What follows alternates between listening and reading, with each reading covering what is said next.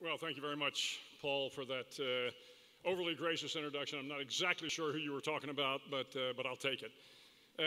For those of you in the audience who are not Houstonians, you should know that Paul and Janet Hobby and the entire Hobby family have really helped shape the destiny of Houston and Texas for decades and decades and decades.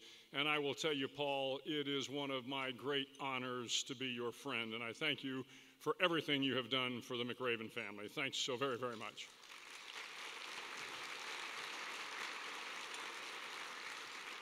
I would also like to take a moment and thank the Gold Star families that are here and to echo Robin's words.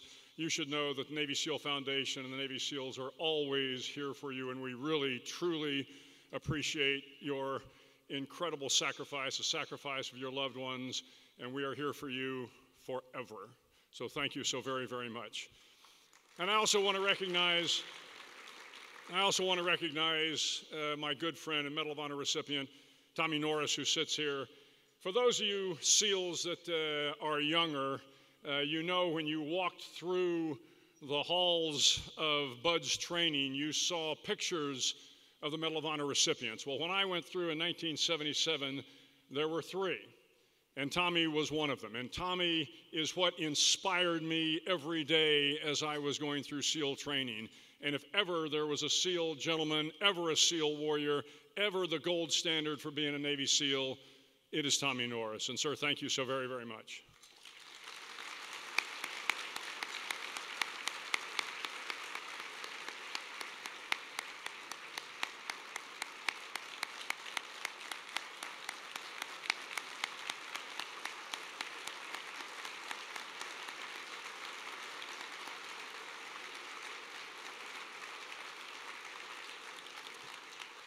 Well, when Robin asked me to speak at the Navy SEAL Foundation event this year, I was really thrilled to hear that it was going to be in Houston. And while I have always appreciated the wonderful support and the reception the Navy SEAL Foundation gets in New York City and elsewhere, having the opportunity to bring this event to my home state was special for me. So once again, let me thank all of those of you in the foundation staff and those of you here in Houston who have done such a magnificent job of bringing this event together, and particularly to all of those sponsors who have contributed to make this, this incredible event here tonight. So again, thank you so very, very much.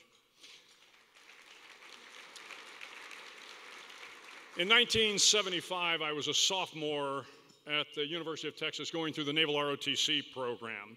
And we had a Navy co-op, a house, where a bunch of the midshipmen lived. And it was called the Crow's Nest. Now think Animal House meets Stripes. We were not exactly beloved by the ROTC staff because the graduation rate of those midshipmen living in the Crow's Nest was, shall we say, not exactly up to the Navy standard. At one point in time, I had the highest GPA in the house at 2.1, and I was damn proud of it. So on occasion, in order to build bridges with the ROTC staff, the active duty guys, we would host parties at the Crow's Nest and invite the officers and senior enlisted over from the ROTC unit. And back then, the drinking age was 18, so we could all imbibe.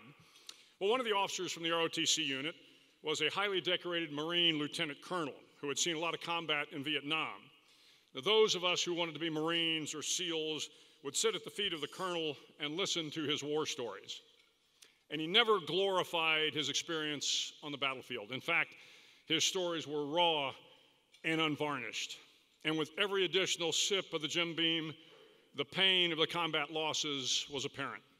And with every drag on his unfiltered Camel cigarette, the missed family time, the long deployments, the sacrifice of his Marines weighed more and more on him. He tried in every fashion to explain what war was really all about. But when you're 19 years old like most of us were, and you want to be a warrior, you view things differently. Then in April 1975 came the end of the Vietnam War. There were those horrendous photos and those scenes of helicopters evacuating Americans off the roof of the U.S. Embassy in Saigon. The party that weekend took on an entirely different tone. The colonel reflected on his time in Vietnam. He had no regrets. He was a professional soldier who had done the best job he could. He mourned for those he lost. He prayed for their families. But in the end, he was comforted with the knowledge that he served with honor and integrity. The pride in his fellow Marines and their service was unwavering. I never forgot the colonel's assessment of his service in Vietnam, and I would revisit that assessment again later in my career. But at the time, with the Vietnam War ending, I also feared that my opportunity to be a warrior was over. The longest war in American history was finished. Surely, it would be a long time before we were in conflict again. Surely America would revert back inside its borders and hope that the world would find peace. Surely that would happen.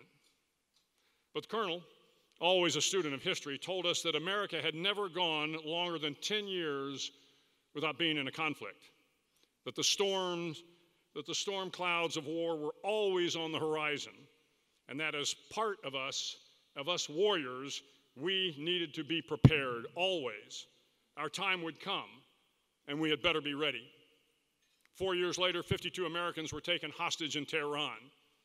4 years after that, we invaded Grenada to free American students and rid the island of Russians and Cubans. 5 years after that, we invaded Panama to rescue Americans and rid the country of Noriega.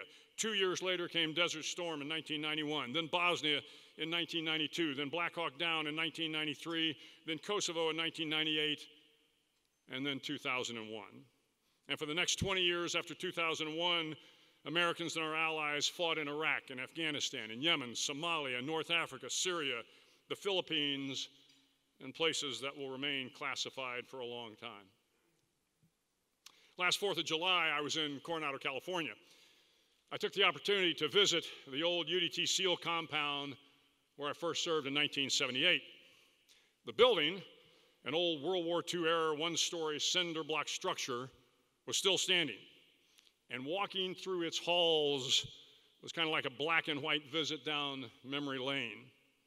In my mind, I could see the old Vietnam vets dressed in their blue and gold t-shirts and khaki swim trunks. I could smell the neoprene from the wetsuits that hung on the pull-up bar. I could hear the laughter coming from the PT circle and the good-natured harassment. I could see the faces, now long gone, that guided me through my early years in the teams.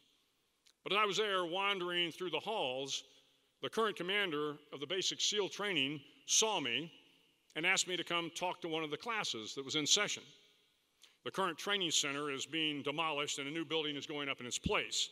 And the training center had taken over these old SEAL buildings as makeshift classrooms. As I walked into the classroom, the students jumped up and came to attention. They were all young and fit with a burr haircut and had a look of determination in their eye. I was pleased to see that after 45 years, we were still getting the same kind of man. But after I gave a few comments, one of the young trainees asked about the future of the SEALs. He said, "Hey, sir, we've left Iraq. We're getting ready to leave Afghanistan. All the wars are winding down. So what's next for us?" I could only smile and think back to that day in the crow's nest. So I recounted the story of the Marine colonel and his counsel to his young midshipmen. I told the SEAL trainees to get ready, to always be prepared, that you never know when the next war is coming. That was last summer.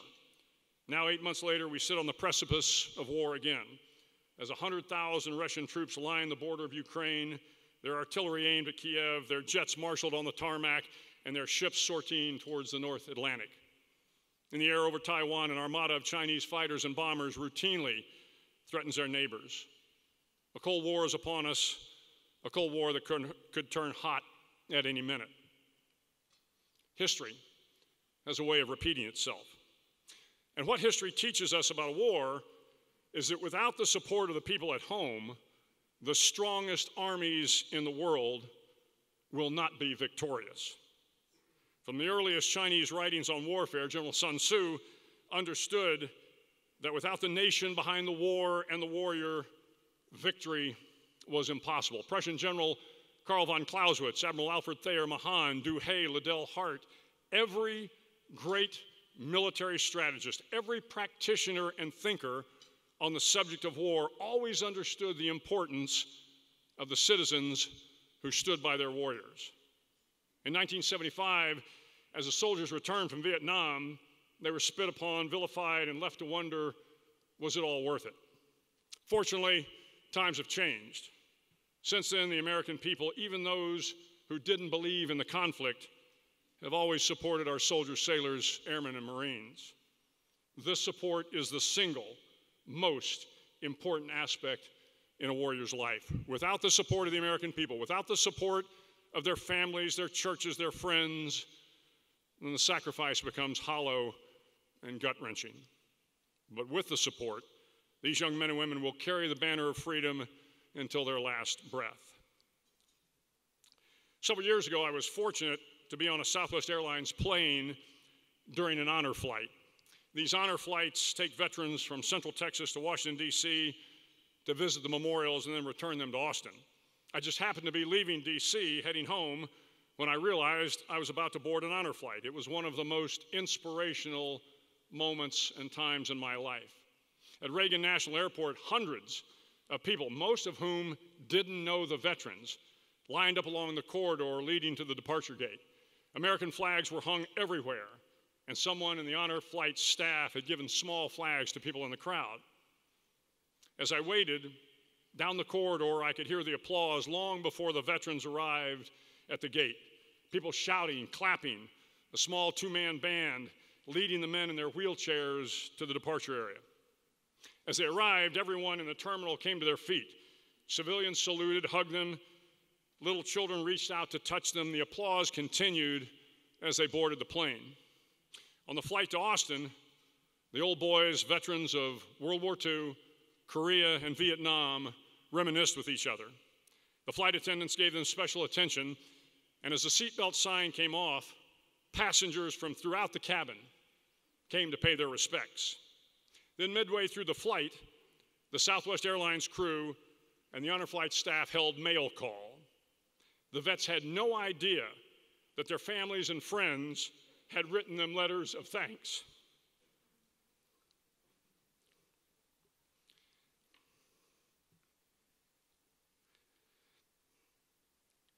As the letters were passed out,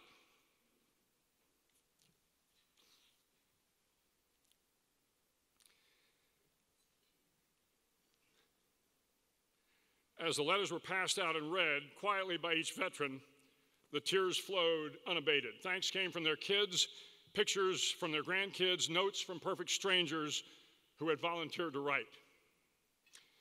When we arrived in Austin, the reception was equally enthusiastic. The passengers on the plane disembarked first, but not a one of them left the gate area. The passengers, along with hundreds of others, waited at the gate until the veterans began to offload. The applause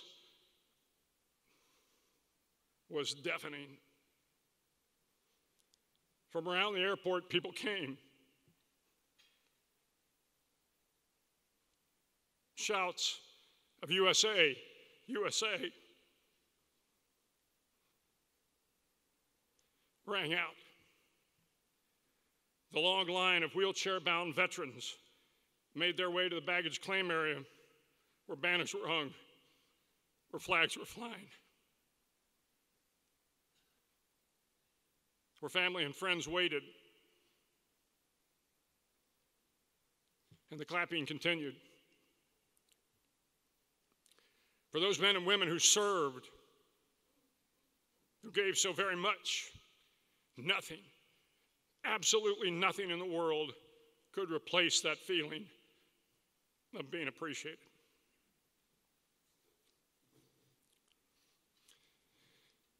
Finally, when a SEAL, a soldier, a Marine, an airman, or a sailor dies in combat, we have a ramp ceremony to return them home to their loved ones. A C-17 cargo plane lands in the middle of the night to avoid enemy surface-to-air missiles. The plane will taxi to a spot on the runway and lower its ramp. Soon after landing, SEALs or soldiers from the fallen heroes unit will form an honor guard, two long lines extending from the back of the ramp. All along the airfield, hundreds of people will come to pay their respects. civilians and military alike, all standing at attention. Then at the appointed hour, a Humvee carrying the flag-draped casket of a fallen hero will arrive. 6 pallbearers will lift the casket from the bed of the Humvee and carry it through the long honor guard into the cargo bay. There they will come to attention, salute, pay their final respects, salute again, and depart. Then the other SEALs or soldiers will flow into the cargo bay for the final goodbye. And at that point, a priest or a minister or a rabbi will say a prayer and a quote from the Bible. It is always the same quote, Isaiah 6:8. And then I heard the voice of the Lord saying, "Whom shall I send, and who will go for us?" And I said, "Here am I, send me.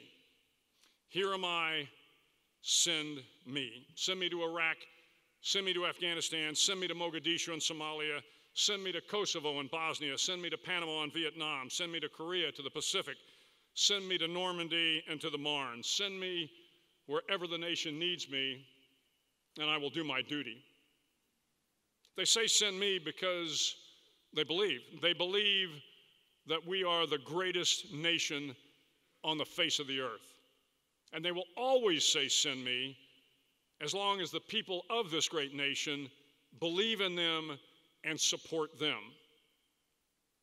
Plato once said that only the dead have seen the end of war.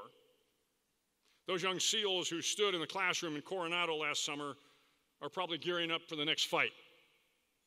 They are on the grinder every day, getting strong. They are honing their tactical skills. They are talking to the old veterans who fought in Iraq and Afghanistan. They will be worried about a lot of things. Will they have the courage to fight?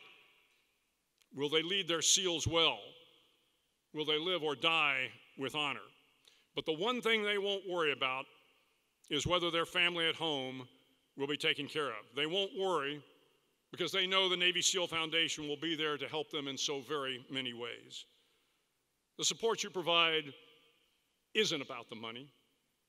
The money's important, but what's truly important is the knowledge that people care. The great British philosopher G.K. Chesterton once said that the true soldier fights not because he hates what's in front of him, but because he loves what's behind him. As SEALs, we are so very fortunate to know that all of you who support the Navy SEAL Foundation are firmly behind us, always there, always ready to lend a hand, always there to support us, always there when we need you.